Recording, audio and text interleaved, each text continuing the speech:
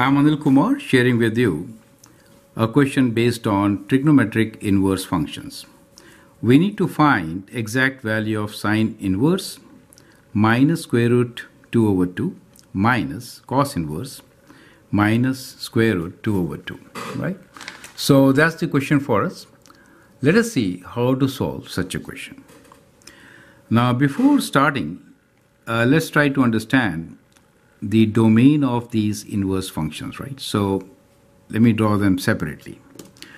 As far as the sine inverse theta is concerned, the domain for the function is in the quadrants 1 and 4, right? So we are talking about minus pi by 2 to pi by 2. As far as the cos inverse is concerned, what are we talking about? We are talking about the domain which is right there, which is between 0 to pi, right? So that is important to understand. So when I say sine inverse of, let's write down.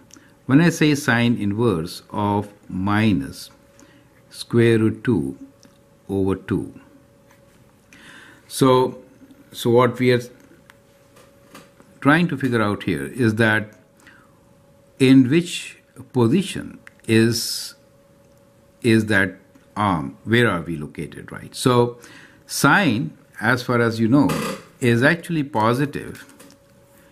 We know the rule, right? So all are positive here, sine, tan and cos. So the negative means we are talking about being in quadrant 4, correct?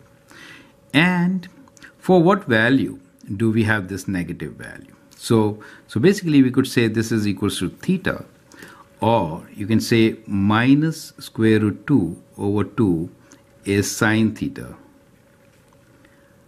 Perfect. So when is sine theta equals to minus 2 square root 2? That is what you need to figure out. That is for theta equals to minus pi by 4, right? So you could be in quadrant 4 to get this answer, since sine inverse is only valid from minus pi by 2 to pi by 2. So theta is equal to minus pi by 4. Is that clear? So that is the sine inverse part. Now let's do the same for cos inverse. So let's say, what is cos inverse minus square root 2 over 2? Let's say this angle is phi. In that case, minus 2 square root 2 will be cos phi. We know cos is having this kind of a domain. So this function, we are looking for something in quadrant 2. And this angle, which is going to give us negative square root 2 over 2 value, is when phi is equals to minus 3 pi by 4, right? This is 3 pi by 4. So we have minus 3, it is plus 3 pi by 4. When cos is negative, that is the value of phi. Correct? So what we have got to this stage is that we know what is sine inverse and what is cos inverse. Now we can substitute these values and find our answer. That's the whole idea. So now we can write down that sine inverse of minus square root 2 over 2 minus cos inverse of minus square root 2 over 2 is basically equal to sine inverse is minus pi by 4. So this is minus pi by 4. Negative cos inverse is plus 3 pi by 4. 3 pi by 4, correct? Now when you combine these two, you get minus 4 pi by 4, which is equals to minus pi.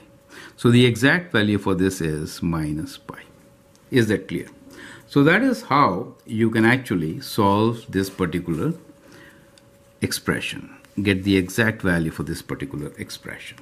The important thing which you have to remember is, when is the inverse of trigonometric function valid?